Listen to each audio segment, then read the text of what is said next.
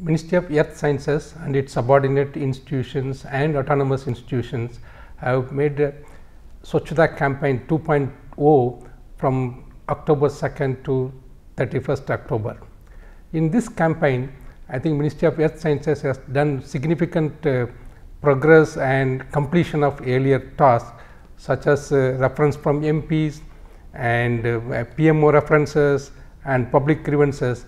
Most of the things we have completed, all the pending jobs, and also most of the other things such as number of space. There are many space has been freed up. So, more than 14,400 square meter area has been freed up, which can be utilized fruitfully for many other purpose.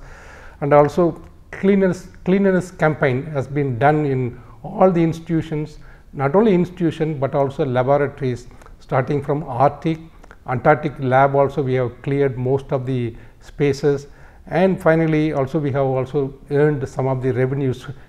Of course, it is a minor amount, but it is a few tens of lakhs we have earned because of the scrap what we have sold.